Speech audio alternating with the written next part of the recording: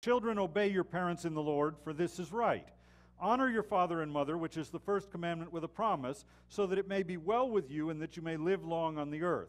Fathers, do not provoke your children to anger, but bring them up in the discipline and instruction of the Lord. Now, as we come to talking about children, I've been saying steadily as we've been approaching this that we call it dedicating children, but in reality, we're more dedicating parents. We pray for the children, we bless the children, we're glad to have the opportunity to honor the children and recognize the children, but it's the parents which are making a dedication here. We're not sprinkling some magic sauce on the kids and preparing them so that they've got the wide door to heaven after that or something. But we as parents are standing and accepting that responsibility, saying, I recognize that I have God has put in front of me an assignment with this person, and I want to fulfill that assignment. And I'm doing, in front of these witnesses, I'm making a commitment to that assignment. That's essentially what this becomes about. And so, while children are a delightful blessing, I'm probably going to talk a good deal more about parenting than I am about children per se. But one of the things we recognize about children, there's a lot of, we tend to notice the good things about children. They're attractive to look at. But along with the good things, one of the things which is characteristic of children is that we are all born irresponsible and self-centered.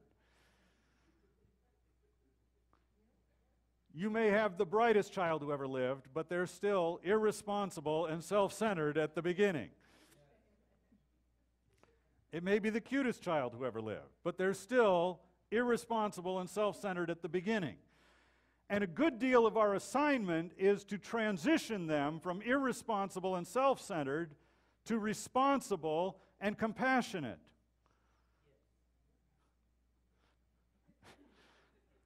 If they get all the way through their time with me and we're best friends and we've got an awesome relationship, that's nice, but if they're still irresponsible and self-centered, I missed the ball. The target was responsible and compassionate, not irresponsible and self-centered. There's a lot of other things we may accomplish along the way. There's a lot of positive things which come out of this process, but ultimately the purpose is to move them from irresponsible and self-centered to responsible and compassionate. Right? That's what we're working towards. And in essence, that process is discipleship. What we do with our children is disciple them. And as a consequence, the principles that are engaged with the process of raising children are principles that all of us need to be engaged with, because whether we deal with children or not, we are children who need to be raised, and we need to be spiritually in the business of raising children. Is that coming through? And so no matter which end of the discipleship process we're on, I need to be more discipled than what I am, or I need to be more of a discipler than what I am. Whether we're at the front end of the tube or the back end of the tube, either way, we need to be focused on these principles and the instructions in Scripture concerning these things, because that is the process that is the spiritual process which salvation brings. Are you awake? And so we've got that in front of us. Then also, well, shall we go there? Yeah, okay, we can do a little of that. This isn't going to take a very long time, because we're not going to look at everything the Bible says about parenting. We're just going to look at a couple of things in particular. But the process is largely about training people to hear from God. The recognition is that obeying God is extremely important. And one of the things I have to do is model that. I model it for my children in two particular ways. One of them is that when they're very young, it's about obeying me. Because if they learn to obey, they can transfer that to God, who is more honorable than I am. home? So they must learn to obey. When they don't understand the reason, when they have no comprehension of what's going on, it just needs to be done because I said so. But there comes a day where it also becomes about modeling it in the sense that they're watching me to see if I obey God. It becomes difficult if I sit on the front row and the sermon is on the subject of prayer, and I'm cheering and saying amen, and every time the pastor says, if you don't pray every day, I don't even know if you know God. I say, yeah, preach it. And my kid's thinking, I don't think I've ever seen him pray in my life. Are you home? They don't immediately get out a magic marker and write hypocrite across your forehead, but they begin to realize that what you're saying and what you're doing don't match each other very well. And you tell them all the time that it's really important to obey God, but you act like it isn't important to obey God. Like God is way down your priority list, somewhere slightly above Doritos and behind your favorite TV show.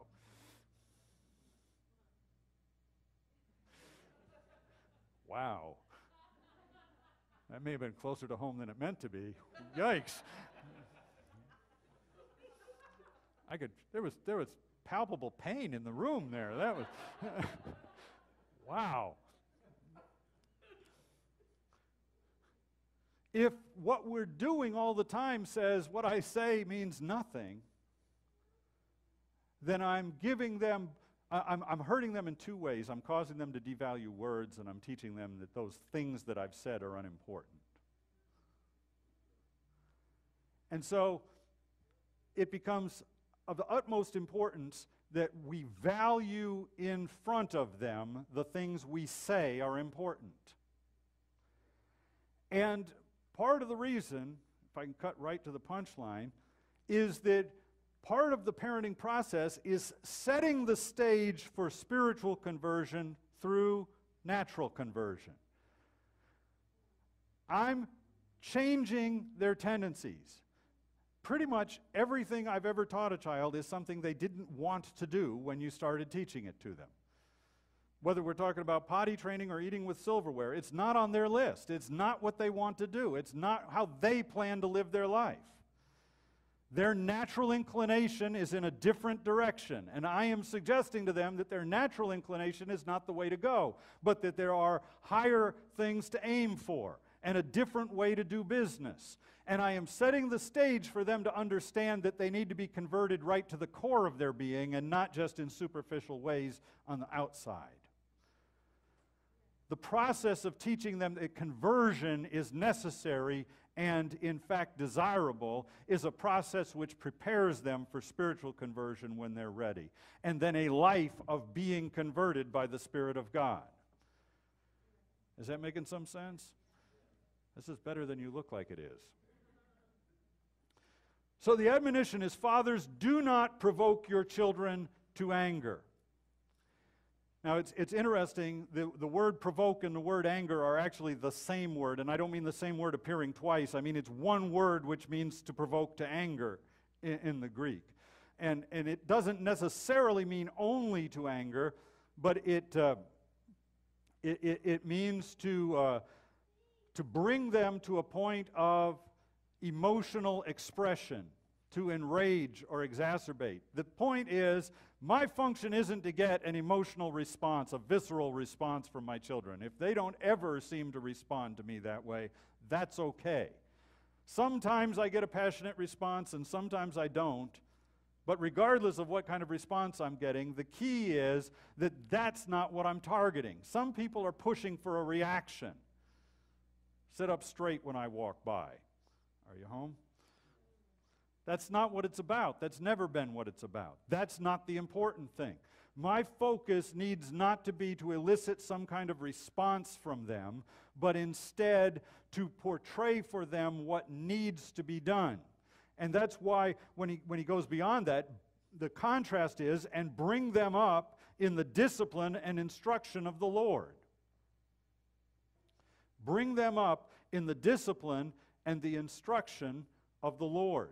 Now, the discipline there is literally a calling attention to, a putting in mind of.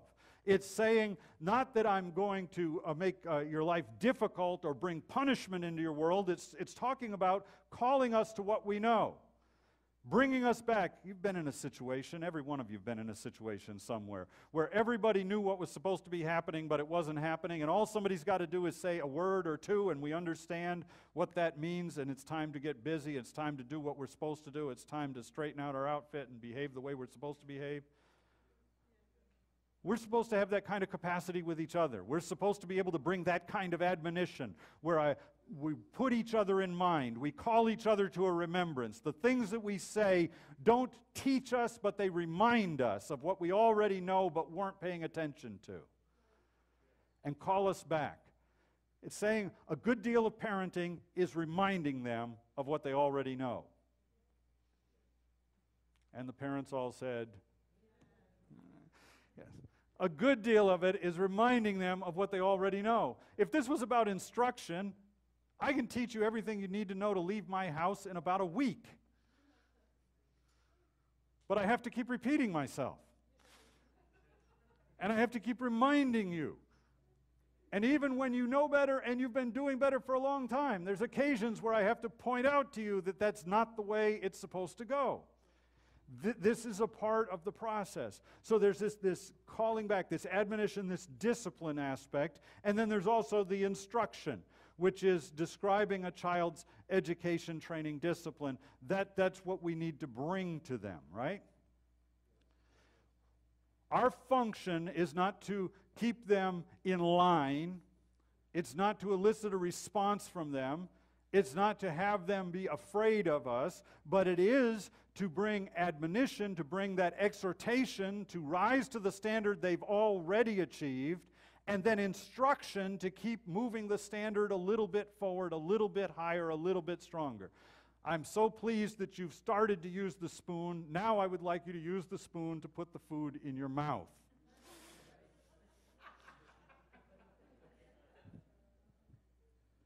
I know these are simple examples, but sometimes it's less painful when we deal with the high chair version. When you have to have that conversation with a 14-year-old, it doesn't sound as good.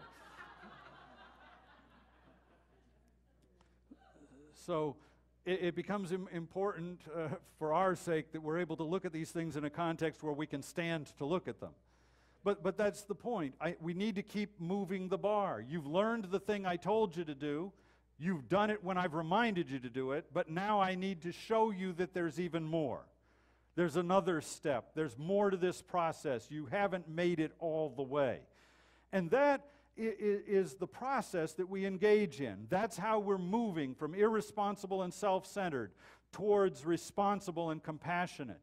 You do understand, some of you perhaps haven't spent a lot of time around small children before the last few minutes. One of the things about small children, they don't understand what hurts you. They don't hurt you because they're mean and sadistic. They hurt you because they thought it looked interesting to stick something in your ear. They have zero compassion for you. They do what interests them and are completely disinterested in what it costs you. It doesn't even cross their mind that they're ruining your blouse or broke your glasses. They feel no guilt or shame about that. It means nothing to them. In fact, it made an interesting noise and they'd like to do it again. That's self-centeredness. It's all about me. That's a nuisance when you're 14 months. It becomes dangerous when you're 14 years. It's ridiculous when you're 44.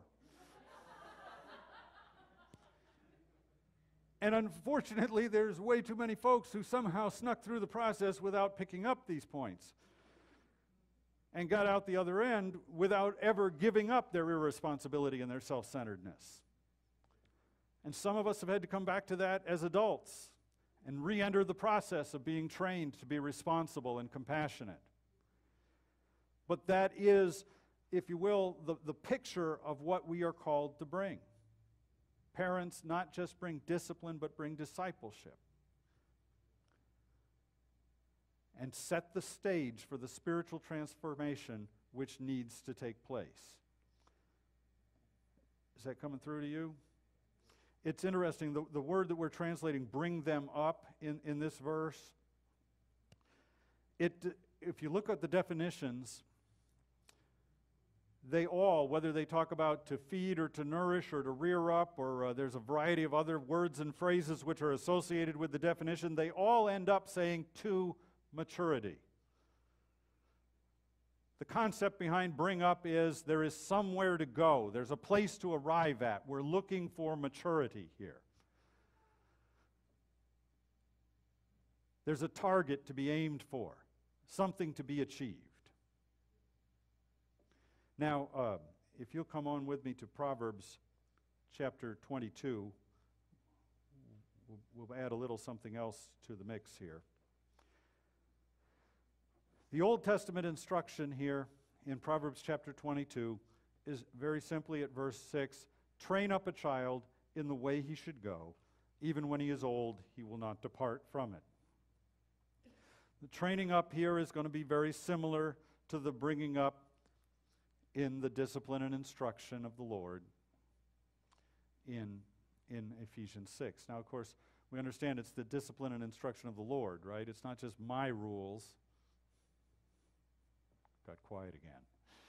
It's not just my rules. My goal is to train you in the way that God would have you to be, to bring you up in the discipline and instruction of the Lord.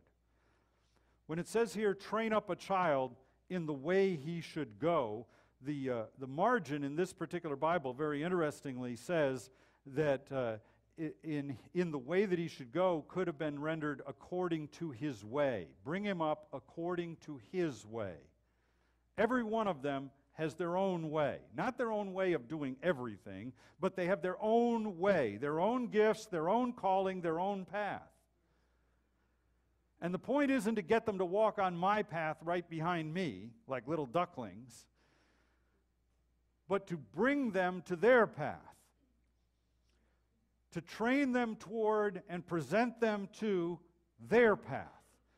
And that is pointed out very aggressively by the words that we translate train up in the English, because in the Hebrew it means to narrow. And the point is, I'm reducing options. I'm not deciding for you what your calling is, but I'm discovering some things it certainly isn't. And they're beginning to fall off the list. It's not my job to pick your calling, but it's my job to make it easier for you to find your calling. And I do that by narrowing the list. It's particularly interesting that this word, which means to narrow, is used more frequently of a dedication or consecration type of event. It's used when you're going to set apart, say, an altar and dedicate it to a purpose. You have just narrowed it. A minute ago, it was a large flat surface that you could use to play cards on or sort clothes on, but now you have dedicated it. It has been narrowed. It has only one purpose anymore. And as the word is used throughout the Old Testament, it's principally translated dedicated. And it's talking about being narrowed to a purpose, being narrowed to the reason. And the children who grow up in your house, the children who come across your life, the children who spend a season with you are not yours, they're God's. And the narrowing is to His purpose and His calling in their lives. I'm going to work to bring about natural conversion so that they are prepared for spiritual conversion. Babies come to us uncivilized. Some of you guys got a hold of natural conversion. They're like, I don't know. They need converting. Believe me, they need converting. The list of things that need to change is very long. And it needs to happen fast because they're getting big in a hurry.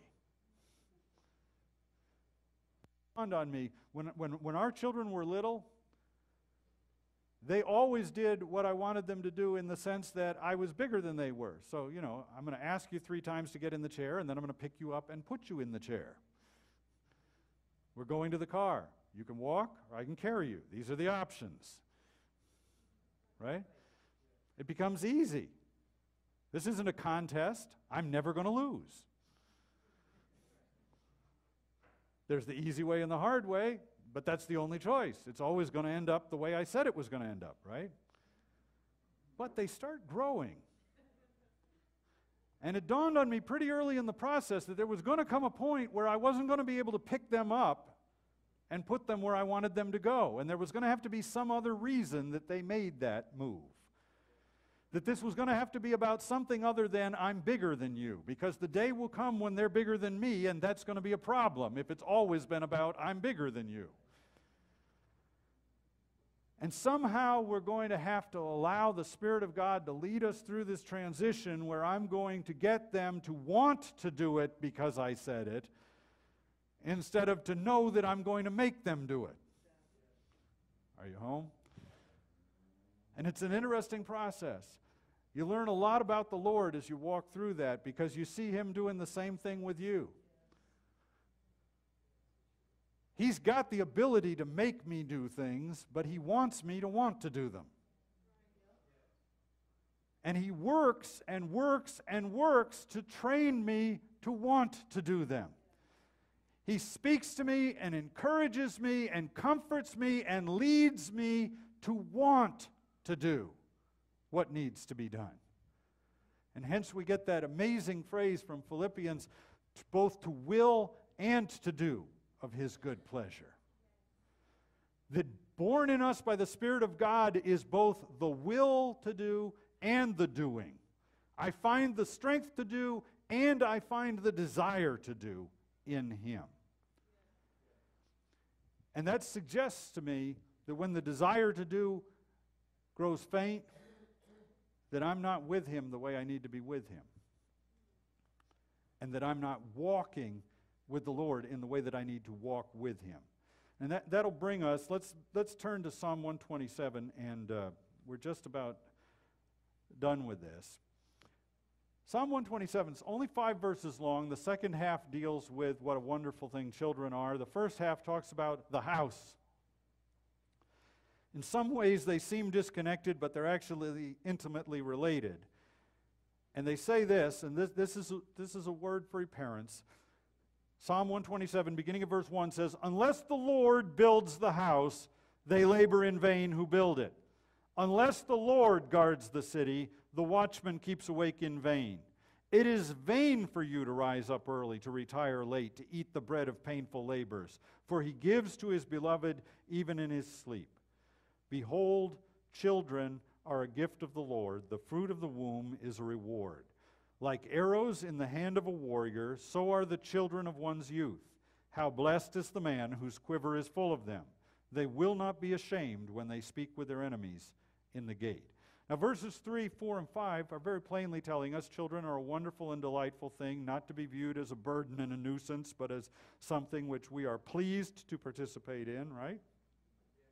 But verse 1 and 2 is telling me in no uncertain terms that if I try to do this on my own, I'm wasting my time. That no matter what I build, if God didn't build it, it isn't built. It may be a very impressive looking edifice, but it has no strength and no durability. It has no future if God isn't the builder. If the Lord doesn't build the house, the labor is put forth in vain to build the house. And it has been my experience that regardless of whether we're building careers or households, lives, marriages, families, if the Lord isn't doing the building and we're working with Him on His project, it can look real good, but it can come down real fast. And there have been an awful lot of attractive structures which have come down in a hurry because the foundation hadn't been laid. The point of the story is this. There's a lot of coaching about parenting in the world these days. You can get advice anywhere. And with the advent of the internet, You can get amazing levels of advice. You just Google naughty children. See what, well, no, that's probably not the one you want. That was a bad choice. Let's Google training children. There you go. That's more like it. You're going to end up with something, it's phenomenal.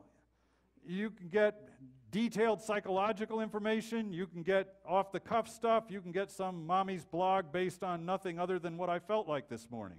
You can have whatever you like. All of it available. And we can get coaching and counseling from any source you choose to. But the source we ought to be looking to is the Lord who made them. He designed those children. You know, I've had occasion to say this several times in recent days, but I'm going to say it again. I had this notion. I wouldn't have expressed it this way because I didn't have it formed this clearly in my mind, but I had an attitude when we started to have children together that because we were the same, the house was the same, they were going to be the same. The second one should be just like the first one. Why not? Same influences, same situation, getting the same vocabulary spoken to them in the same tone of voice. Why wouldn't they develop exactly the same way? I discovered that God puts temperaments in people and doesn't ask me first. And that people, I had more respect for the notion that we are fearfully and wonderfully made, knitted together in our mother's womb by the Lord after that second child. And neither one was better or worse than the other. They were just so different than each other. Different in the way, what pleased them. Different in what comforted them. Different in how I had to approach them. Different in how they received correction and how I had to bring correction in order to have it received. Everything about them was different. Their entire temperament, emotional makeup, personality as it manifested was completely different. I thought, they're both mine. They should be the same. They come from the same stock, raised in the same way. It should just be bing, bing, bing. Little nesting dolls, right? Not at all. They looked like little nesting dolls. They didn't act like little nesting dolls. There's 5 different children, 5 different personalities, 5 different sets of gifts, 5 different callings, 5 different ways of thinking and doing things, 5 different ways of being blessed and pleased and being irked and annoyed, 5 different ways of responding to any situation, 5 different people, because we serve a God who makes everybody unique. And so I guess circling back to where we started, our purpose is to help them to find what He's fashioned them for and to be ready to be His children in the world. Amen? Well, let's stand up together, if you will. And those of you who are wanting to dedicate children who are not with us because they're in the nursery or they're in the preschool class, now would be your good moment to go and get them. And when you come back, we will call you to the front in a little bit. But those of you who remain, I want to read to you briefly from Romans chapter 10, where it says at verses 9 and 10, that if you confess with your mouth Jesus is Lord and believe in your heart that God raised Him from the dead, you will be saved. For with the heart a person believes, resulting in righteousness, and with the mouth he confesses, resulting in salvation.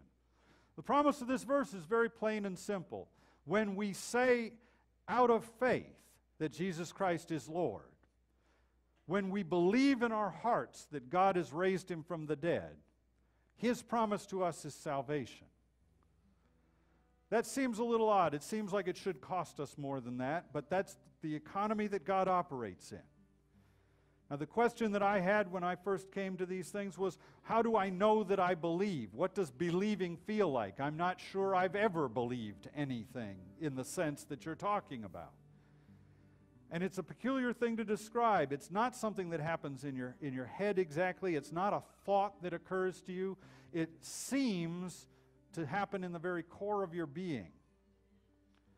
But the Scripture tells us that faith comes by hearing, and hearing by the Word. As we hear the Word, we are given an opportunity to believe. And when we respond to that believing, in obedience, God is faithful to His promise. So I'm going to take just a moment and I'm going to celebrate what God has done in my life by confessing my faith. If you would like to join me, you are welcome to. And whether it's a first time or a 500th time, it doesn't matter. We can do this together this morning. I'm going to pray. Dear God, I thank you in Jesus' name for hearing my cry today. I do believe that you've raised Jesus from the dead. And I declare that Jesus Christ is Lord. I thank you, Father, for this new life, for your admonition, for your instruction, for your narrowing in my life. I want to be more responsible and compassionate. Thank you for being a father to me and leading me in the paths of righteousness. For your name's sake. Amen.